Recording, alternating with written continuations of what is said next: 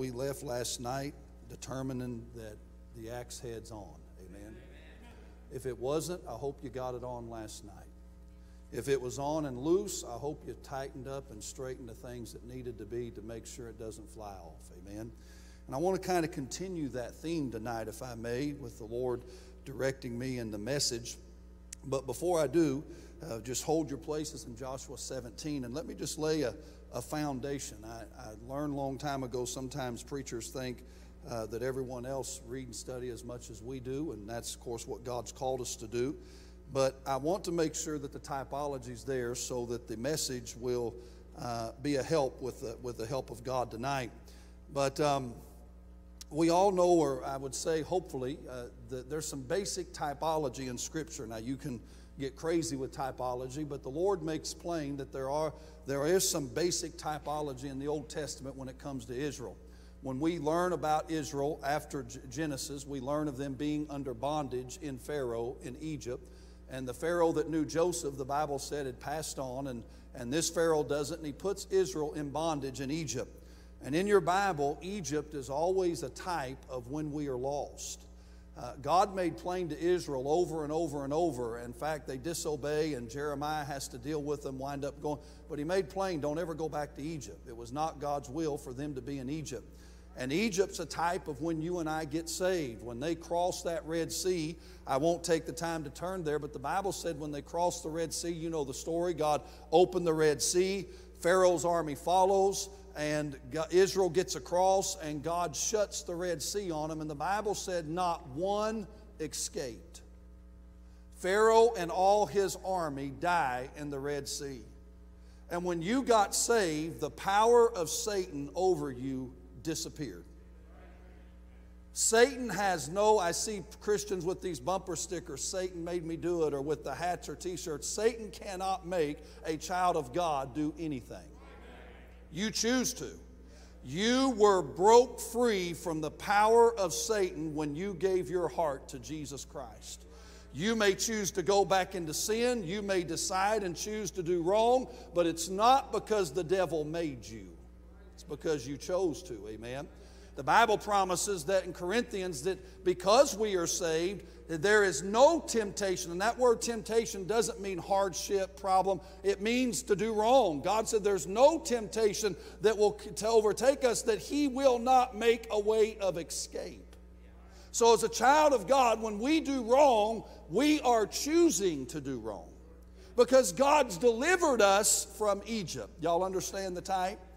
Well, then God's will is to take Israel when they cross the Red Sea and they get into the wilderness. It's not God's will for them to stay there. As a matter of fact, God directly brings them to the law and to the mount, and then says, okay, we're going to go into Canaan. And if you know the story at Kadesh Barnea, when they're supposed to cross into Canaan, they send the spies in, 10 spies. Joshua and Caleb are 2 of them. And the spies come back with an evil report, the Bible said. They said the giants are too big, the land's too big. Yes, it flows with milk and honey. And they brought back grapes from Eshcol, and they were huge.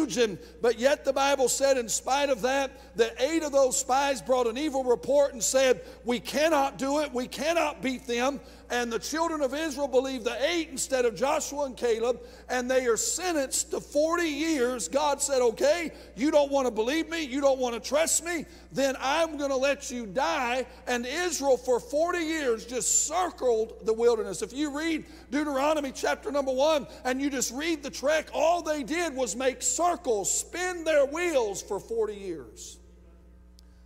The wilderness is a type of when we're not obedient to God and we're spinning our wheels as Christians.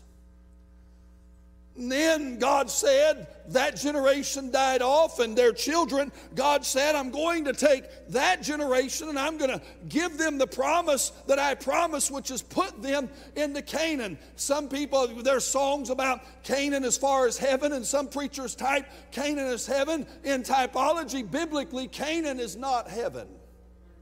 Canaan is walking in the Spirit. Canaan is obedience to God. Canaan is wanting to do right. Now, that's the basic typology in your Bible, and I made sure Pastor agreed with that before I preached that, amen, because I've never met anyone that disagreed, but I never want to preach anything contrary to the way he's teaching you. And let me just throw this out. If, as a preacher in this church, I ever say anything or preach something he preaches different, y'all believe him and ignore me. He's the pastor. And by the way, you'll get your axe back now, amen. Someone graciously gave me one tonight. So now that I have one, I'll return yours. So, amen. But I just want, and I mean that from the bottom of my heart. I remember the first time, Brother Willett, and I have said that for years, and I'd never had anyone say it in my pulpit. The first time Brother Willett come and preach for me, he got up that night, and of course, here's Bryan Treadway, and here's R.B. Willett, in my opinion, and he got up in the pulpit in the camp meeting, many preachers over, and the first thing, after being so gracious, is he said, now, church, if I say anything Brother Bryan says different, you listen to him and ignore me. I believe that's right. Amen. I believe that's why God uses him the way he uses him. And so I just want to make that clear. But I did check with him, and that's the basic typology. When we're in Egypt, we're under the bondage of Pharaoh. It's hardship. No matter how much we try, there's nothing we can do. The only way Israel was going to get out is they had to have a deliverer. Thank God Jesus delivered us out of Egypt. But it's not God's will for us to stay in the wilderness. God's will is for us to be in Canaan. Now, with that being said, a lot of times we get this picture of Canaan almost like it's for super Christians. And that most of us are just going to have to settle for the wilderness, because we can't live good enough to be in Canaan. And some time ago, I just got to looking. I was reading through the book of Joshua in my morning Bible reading, and as I was reading Joshua, it hit me that the crowd that's going to get into Canaan was very similar to the crowd God said ain't going in. What is it that makes us a Canaan church? Do we not want to be a Canaan church tonight? Do you not want to be a Canaan Christian? What is it that makes us Canaan? Well, preacher, you got to be Superman as a Christian. I don't believe that's the case. As a means of introduction, let me just show you a few things about this typology. Number one, I want you to notice the difference between the crowd that God said in Numbers 14, you're not going in, you've disobeyed, you've rebelled, so you're not going to go into Canaan. And then the crowd 40 years later that he lets go into Canaan. What's the difference between them? You got the old group and you got the new group. And we all know the old group. God said, these 10 times you've rebelled. God said you've disobeyed. They wouldn't believe God. They tried God and tested God time and time again. They worshiped idols. They went back on God. They murmured. They complained. They griped. We all know the sins of the crowd that God said in the wilderness, you're not going in. But in Joshua, this is the children. This is the group that's going to inherit Canaan. What kind of people were they? Well, you know, I found out that they worship diverse gods. Joshua 24:23. After they conquer all the land in Canaan, Joshua has to tell them, put away your gods. Here's the new group that's inheriting the blessings of God, living, walking, warfaring, and worshiping in Canaan, and they've got false idols. So false idols ain't what distinguishes wilderness versus Canaan. By the way, 1 John, he ended the text with little children. Keep yourselves from idols. Oh, it may not be a little old statue of Buddha or Confucius or Baha'u'llah or any of the other ones we worship, but we can worship a TV. Not against it. We can worship our career, our children. Anything can become an idol if we're not careful. So if I allow an idol, does that automatically mean I'm in the wilderness and not in Canaan? Not necessarily. I find idol worship with both groups, the group that didn't get to go in and the group that went in. I find diverse gods. I find disobedience. The old crowd was disobedient, but in Judges chapter 2, verse 2, the Bible talks about the crowd that's going to go in and how disobedient they were. You say, well, preacher, it had to be because they murmured, complained. There was division in that crowd. Well, I find division in this crowd that went in Joshua 22 and other places. There was division. So I know what it was. It had to be the doubt and the disbelief in God. And that's why God told the old crowd, you're going to die in the wilderness. And I'm here to tell you that there was doubt and disbelief in this crowd that got into Canaan. So what's the difference then between living in the wilderness or living in Canaan? If both groups had diverse gods, if both were at times were disobedience, if both at times had division, if both at times doubted and disbelieved God. And by the way, can I stop right there and say every one of us that's saved and honest with ourselves, there's times we've allowed some diverse gods in our life. There's times we have not been disagreeable. There's times we have not always done what God said and been disobedient. There's times that we have doubted and disbelieved God. And by the way, I'm not preaching on tonight, but I believe one of the greatest sins amongst saved people is not believing the God of Israel and our God. I love our theme, believe God. Say, well, preacher, that's simple. No. I believe, you read Psalm 78. I read it regularly to remind myself, no matter what God did for them, it was never enough. Open the Red Sea, get them across. Okay, God, you did that, but can you do this? So God said, I'm going to give you manna. He gave them angels' food, the Bible called it. Manna from heaven. And they said, okay, can you give us water?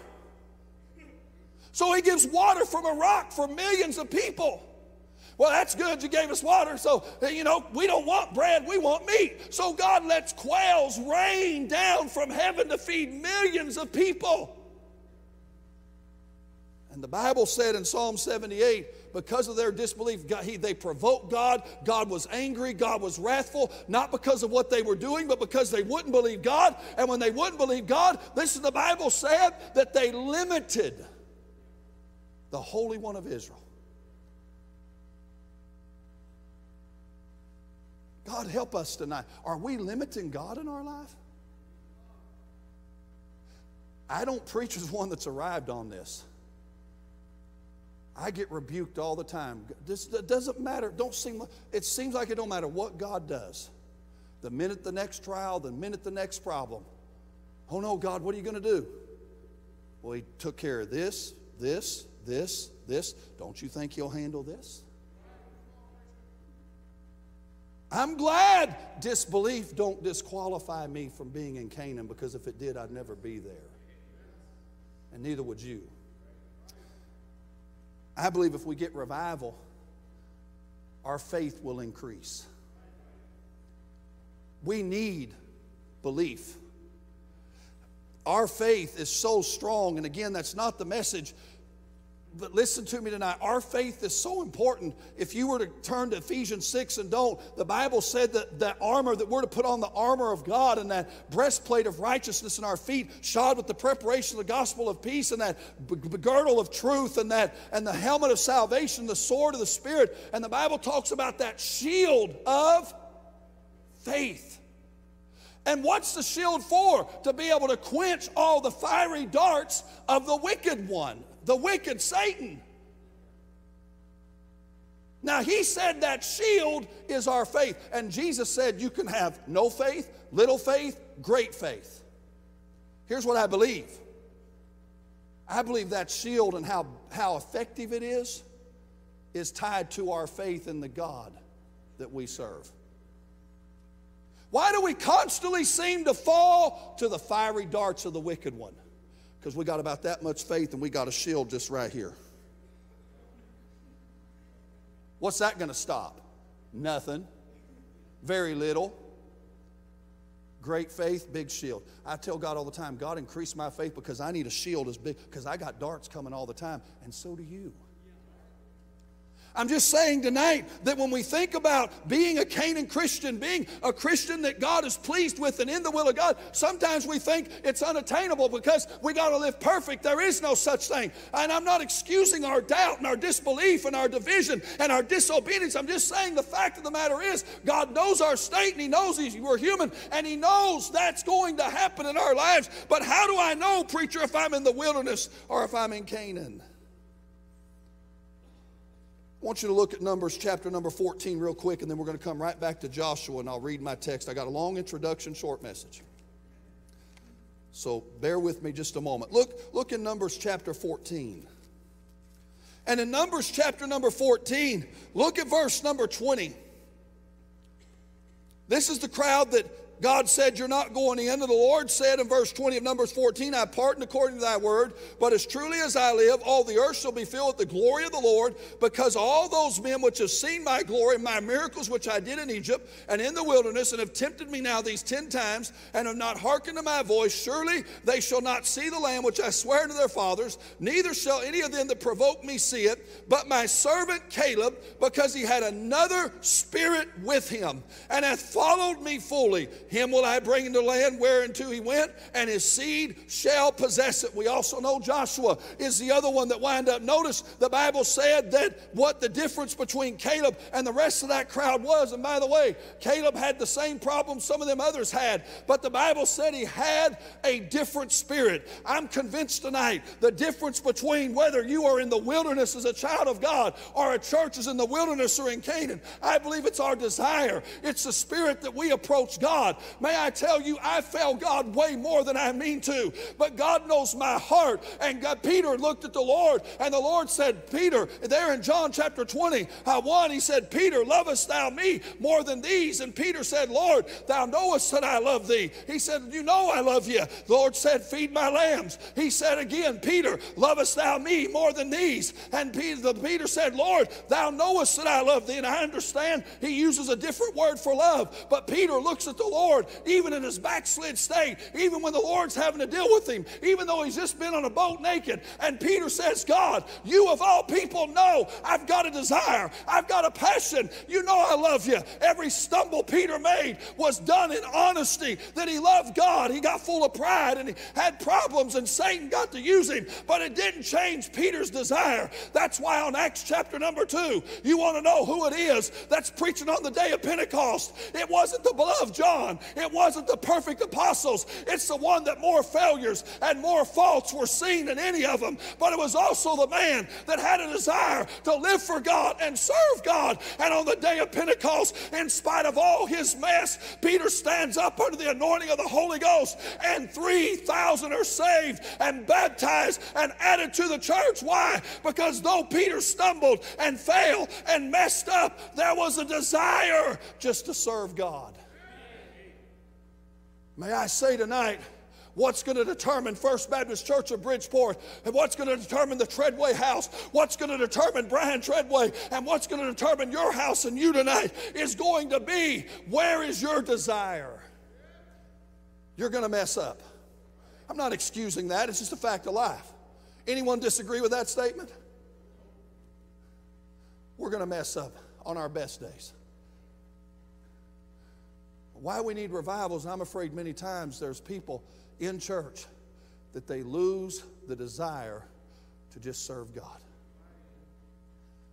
I believe there's many churches and Christians that are in Canaan, and they think they're in the wilderness because somehow they're not living a perfect life. I'm just saying I see the difference between these two groups. But let me come more specifically in our text. This group that I'm fixing to read about in Joshua 17, they have inherited the land. They've already conquered Jericho. Not only do I see the difference in the old group and this one, but notice the divine acts. And I'm just giving introduction here. The divine acts of God in Canaan. I won't take the time to turn to all the passages, but we see the protection of God in chapter 2, with God protecting them, with the spies going in and Rahab watching over them. We see the power of Christ in chapter 3 of them crossing the Jordan, and then again in chapter number 6 we see the provision of corn. They lived off manna, and now in chapter 5 they're able to live off the corn of the land for the first time in years. And we see in chapter 5, in the last part, the Lord shows up to Joshua, and we see the presence of God.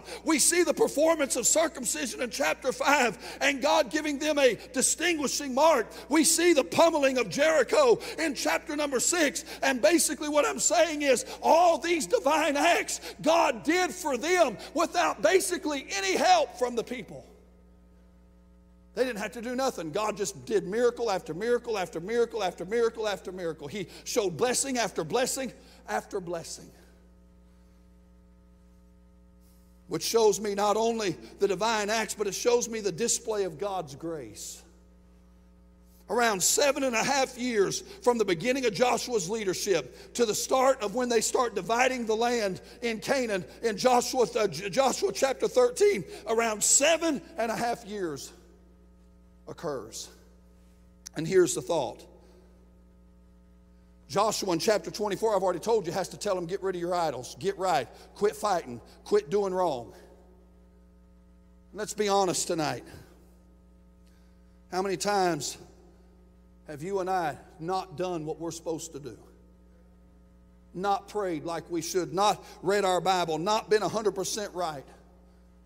And yet God's blessings time after time after time has been on our life.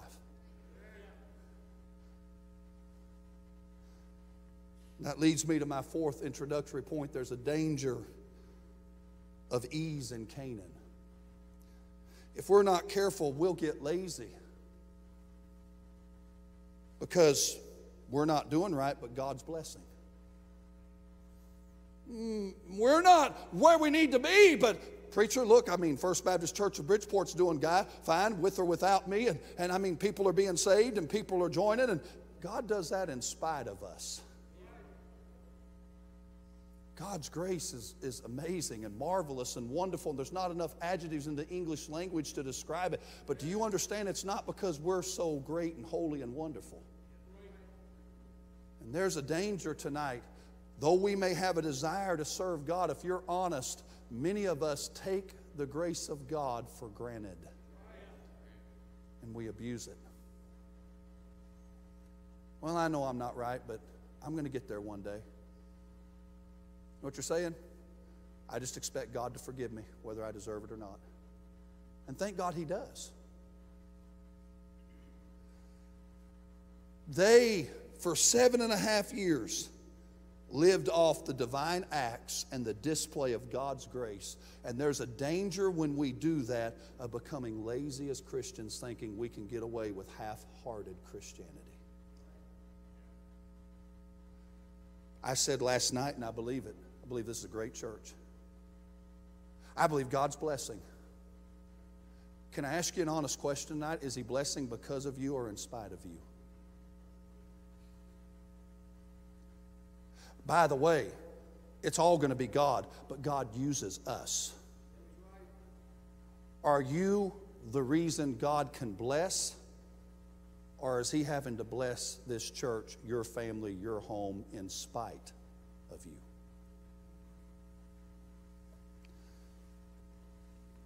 And that brings me to my message, the drawing of the line. Up to Joshua chapter number 13, God does miracle after miracle after miracle. He doesn't require anything from them. He even lets the sun stand still so they can defeat enemies. He kills more enemies Himself than they ever can. He brings the walls of Jericho down. All those things that we read. But in chapter number 13 on, God says, okay, that's enough. I've done a lot for you. Now it's your turn.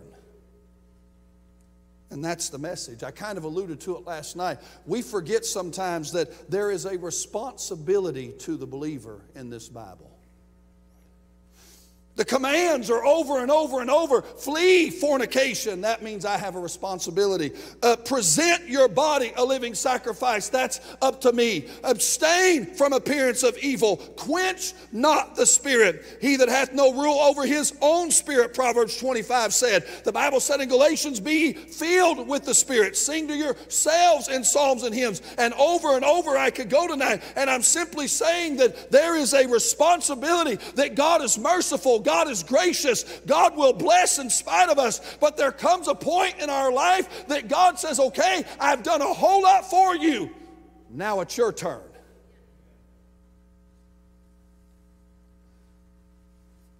And we come to our passage. Joshua 17, look at verse number 14. He's distributed the lands to the tribes. And in verse 14 of Joshua 17, the children of Joseph spake unto Joshua, saying, Why hast thou given me but one lot and one portion to inherit, seeing I'm a great people, forasmuch as the Lord hath blessed me hitherto? And Joshua answered them, If thou be a great people, then get thee up to the wood country, and cut down for thyself there in the land of the Perizzites and of the giants, if Mount Ephraim be too narrow for thee. And the children of Joseph said, The hill's not enough for us, and all the Canaanites that dwell in the land of the valley have chariots of iron, both they who are Bethshean and her towns, and they who are of the valley of Jezreel. And Joshua spake unto the house of Joseph, even to Ephraim and to Manasseh, saying, Thou art a great people, and hast great power. Thou shalt not have one lot only, but the mountain shall be thine, for it is a wood, and thou shalt cut it down, and the outgoings of it shall be thine. For thou shalt drive out the Canaanites, though they have iron chariots, and though they be strong. The tribes are through with the battles as far as the national fight, and the land is now being divided, and we have a situation tonight. For a few moments, I told you, long introduction, short message. I want to ask you this thought: how far are you willing to go? Or cutting down some wood?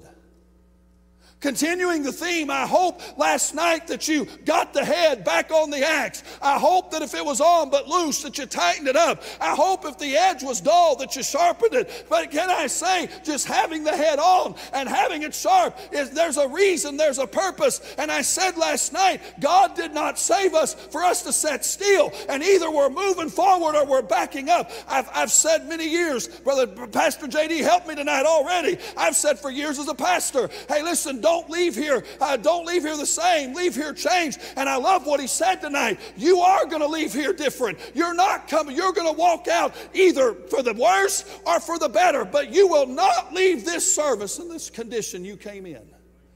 Never thought of that before. Tremendous. You're either going to let God do something or you're going to ignore it and you're going to go backwards. There is no treading ground in Christianity. Let me give you three things tonight that I see in this passage. First of all, I want you to notice the inquiry in verse number 14.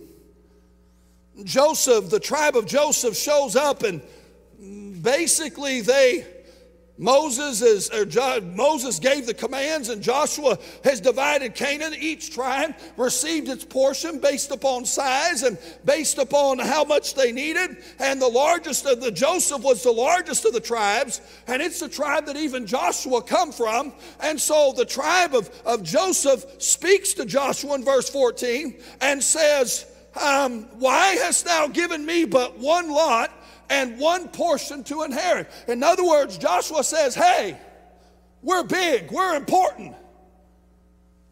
Why we only get one small piece of land? Don't you know we need more? In other words, they thought that their lot was too small. They wanted something more. They even said in verse 14, we're a great people. And they even said we're great because the Lord has blessed us to be great. And listen, and I'm saying tonight, how many times have you and I gone to God? And I hope on the altar last night, and I hope right now you're sitting there and you're saying, God, I want more. I want to be a better soul winner. I want to be a better preacher. I want to be a better husband. I want to be a better dad. I want to be a better Christian. God, I'm not happy with my lot. I want more. Thank you for helping me last night. But God, what can I do? I just don't want to sit in the pew. I want to do something. What's my purpose? God, what's your plan for me? I hope tonight that we're inquiring just like they did. God, I thank you for the lot you give me, but I'm ready for something more. I don't see Joshua getting mad or upset that they want more. By the way, if you're sitting there tonight saying, I'm perfectly fine with what I got, preacher, you're in the wilderness. Not because of what you're doing, but because your desire is, I'm content. I wake up every morning and I try to say it with my mouth. I'm sure I've missed some mornings, but it's set in my mind. I get up and I say, God, today help me be the best I can for you. And then help me to be the best husband and the best dad, and when I was a pastor, the best pastor. Now I say the best church member and preacher. When I lay down at night, again, I'm sure I've missed some times, but I try not to. I say, God, and I evaluate myself. Did I do my best for you today? Was I the best husband I could be today? Was I the best father I could be today? Was I the best preacher and church member I could be today? And I try to give honest answers, and very few times do I ever feel completely satisfied with those. If you can sit here tonight and say, well, I'm perfectly fine where I'm at, you're not in Canaan, you're in the wilderness.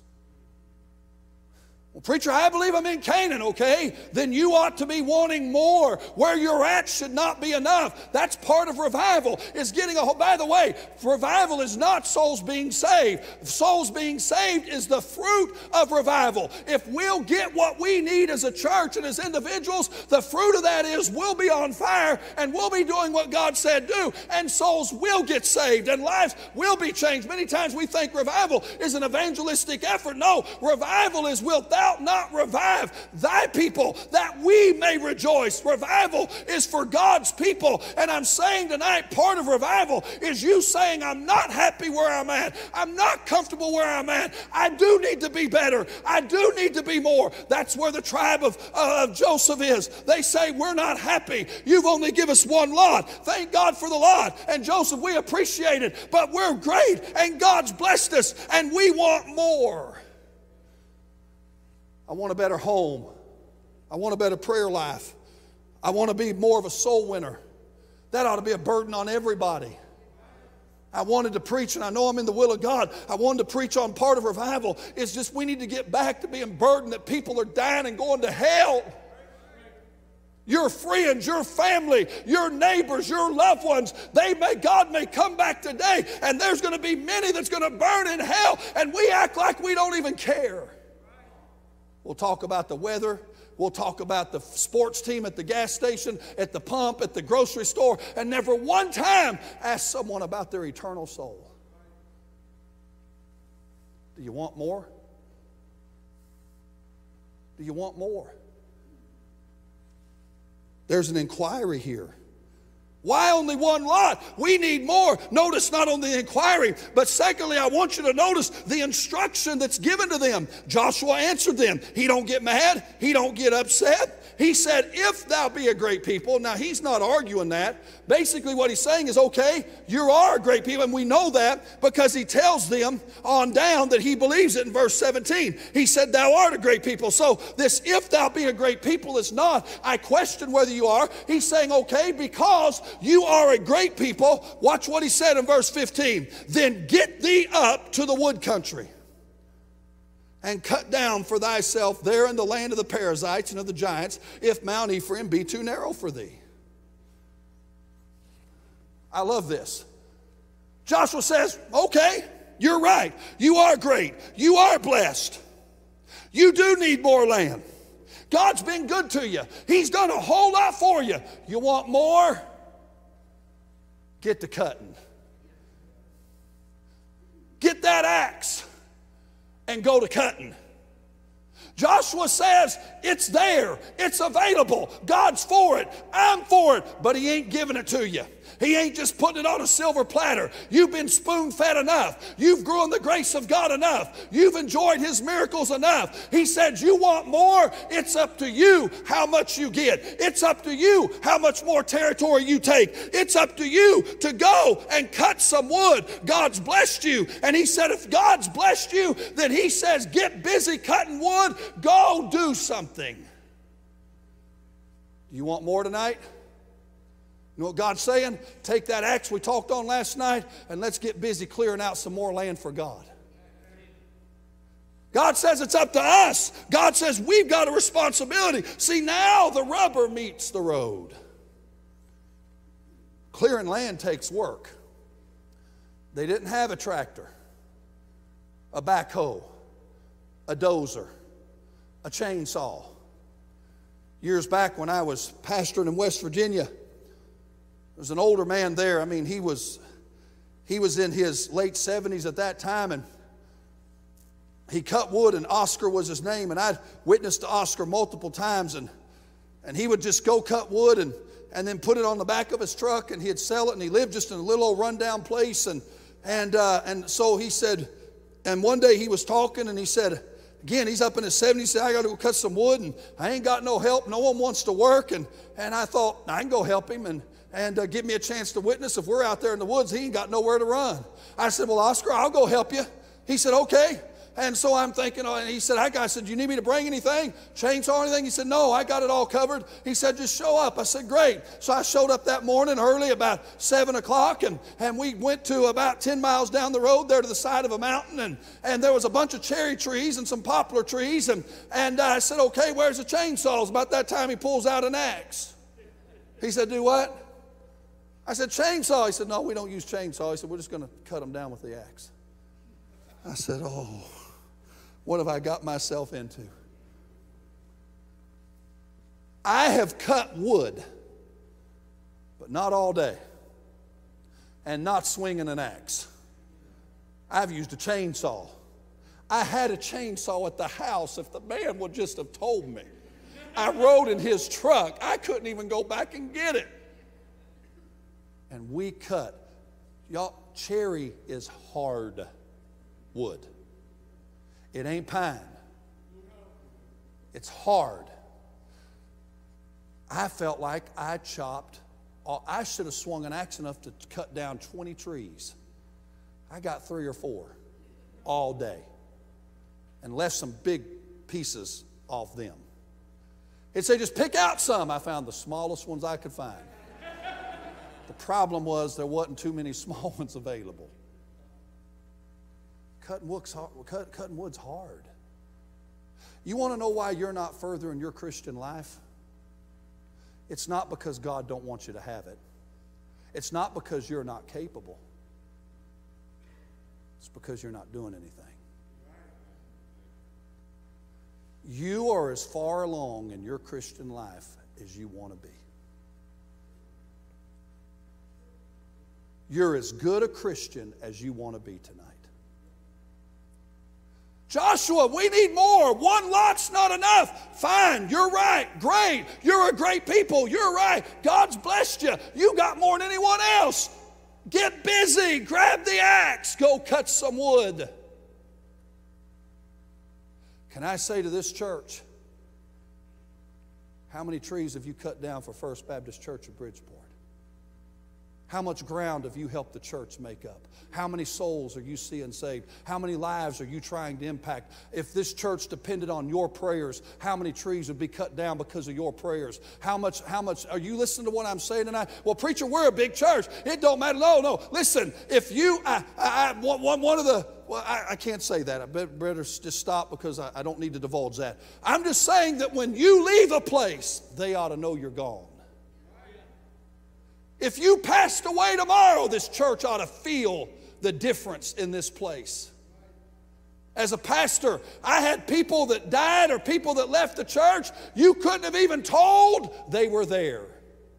It never changed the giving. It never changed the soul winning. It never changed the visitors. It never changed the spirit. It never changed the atmosphere. And I had others that they didn't look like much, but when they passed away, I'm thinking of one right now. When they passed away, I felt it as a pastor. I seen it in the church. The whole church felt it. It affected us in every area. I'm telling you, that's the kind of member we ought to want to be. Hey, your family ought to be able to depend on you. God ought to be able to depend on you. And we ought to be saying, I want more. If you're a Canaan Christian tonight, I'm not asking you, have you messed up? You have. I'm not asking if you don't have problems with belief. You do. I'm not asking you if you don't sometimes get crossways with God. You have. But what I'm saying is if you're a Canaan Christian, then your desire is in spite of all that, God, I want to be more and I want to do more and I want to be right. I have found personally that the ones that are on the altar every service are usually the ones that are closer to God and walking with God and wanting to do right. And those that never come, they're in the wilderness. They're spinning their wheels because they don't care. How much wood are you chopping? Well, I'm waiting for God just to give it to me. God did that at the beginning of Joshua. He gave them Jericho. He fought their battles. He lets the sun stand still for a day.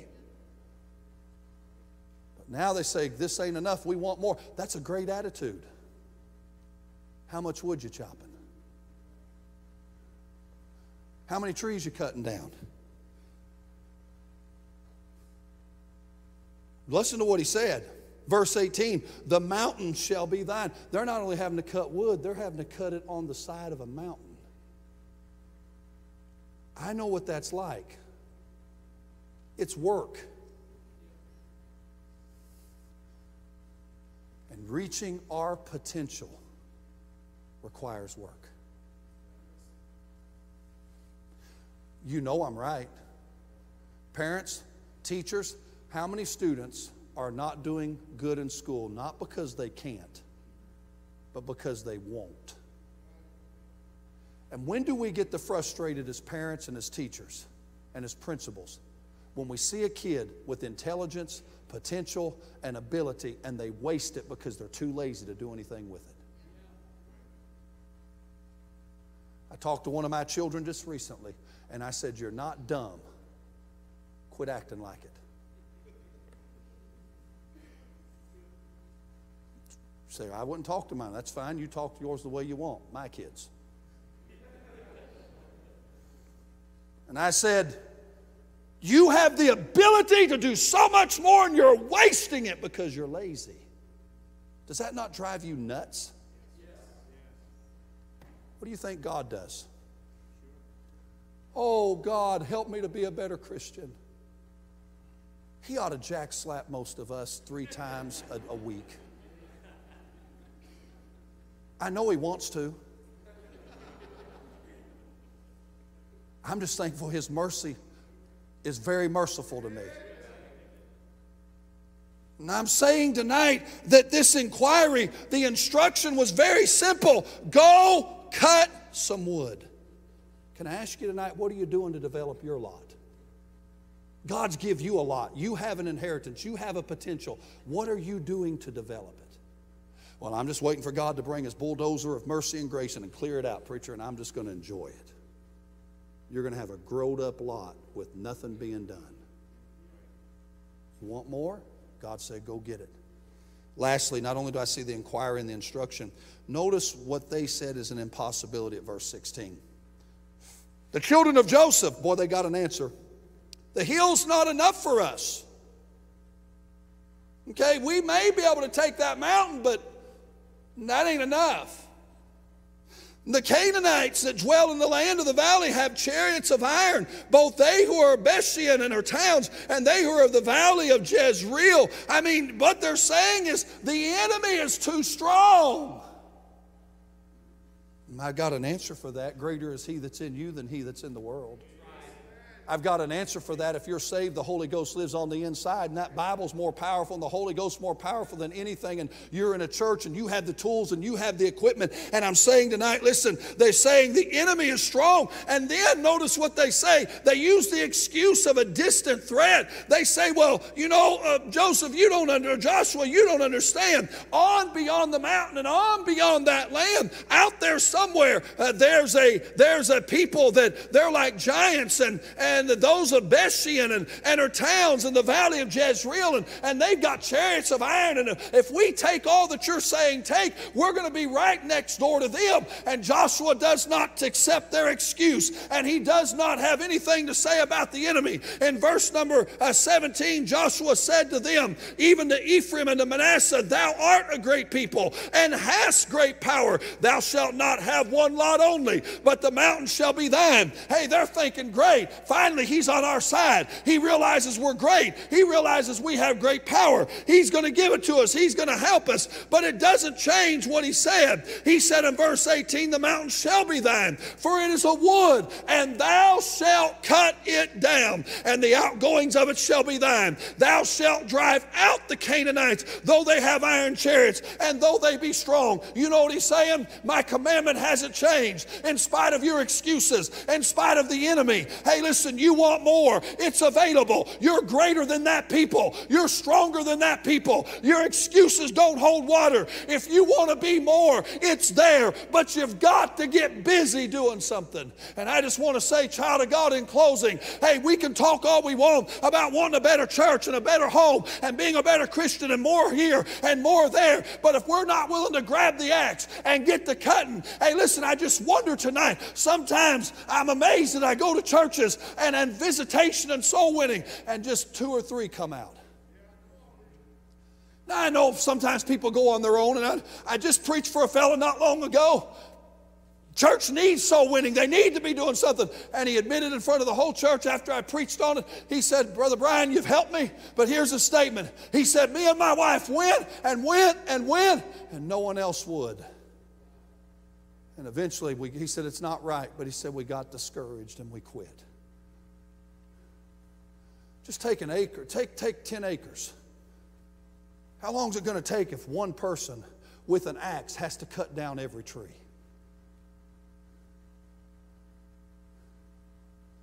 But imagine what happens if you have 10 people, 20 people, 30 people.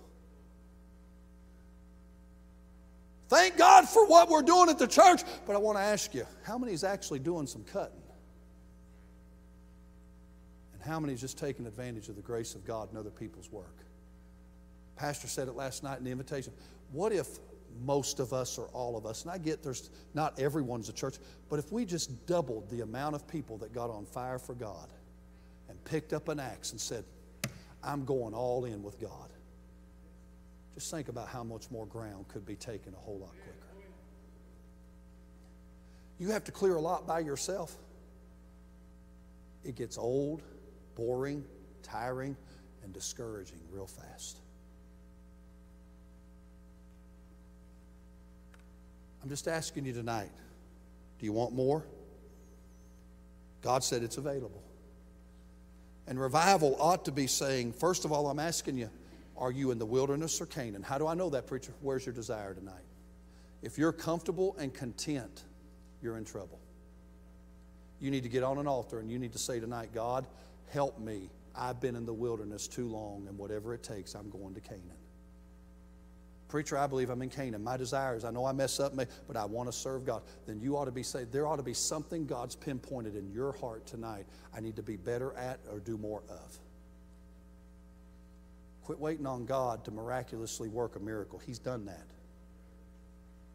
Now understand, it'll still be God, but God uses us. I think I've been plain on that. Pick up an axe and start cutting. What do you want tonight from God?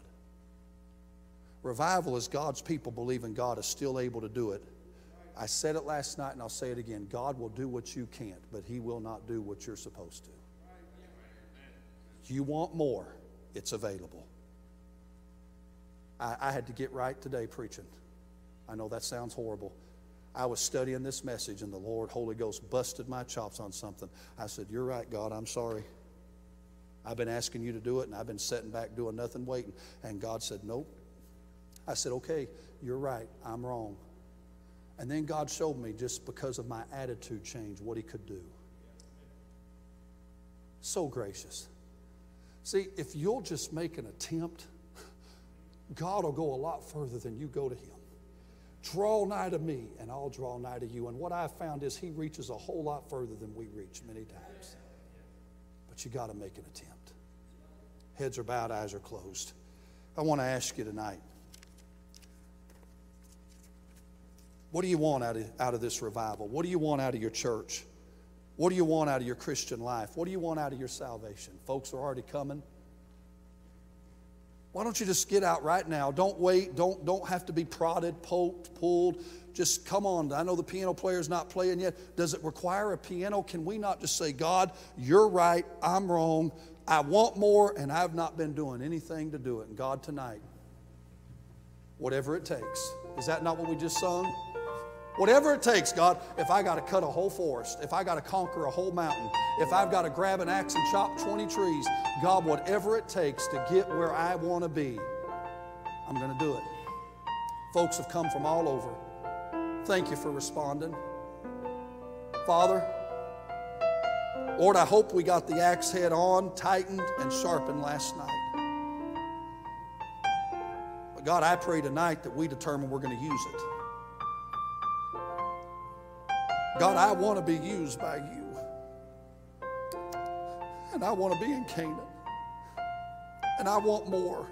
Not for my sake, but for yours. I want to win more folks to Christ. I want to be more of a help as a preacher. I want to be a better church member. I want to be a better husband, a better daddy. I want to be a better Christian, God.